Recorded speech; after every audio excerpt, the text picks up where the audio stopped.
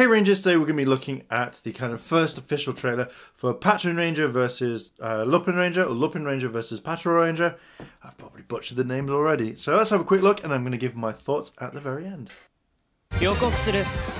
新番組怪盗戦隊ルパンレンジャー vs 警察戦隊パトレンジャー異世界ギャングに奪われた宝物をめぐり2つの戦隊が激突するルパンレンジャー vs パトレンジャー2月11日スタート That was very brief. That was very brief, not very long at all.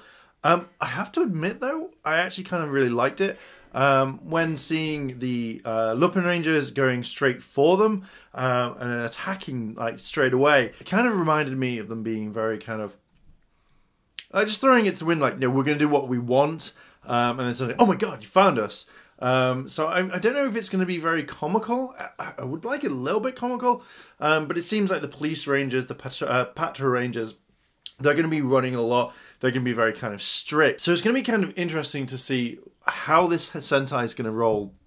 What the kind of element, is it going to be like the Lupinrangers? They're going to be the kind of like quick rangers, the funny ones, compared to the patrol rangers where they're like, oh, you know, well, we're gonna make sure that you guys pay. Now the Zords as well. The video that I saw was quite. It wasn't blurry, but you weren't able to tell which one the Zords were. But it did have a huge, massive SPD stroke Deca Ranger type feel, as well as the sound effects. So that kind of really reminded me of Deca Ranger.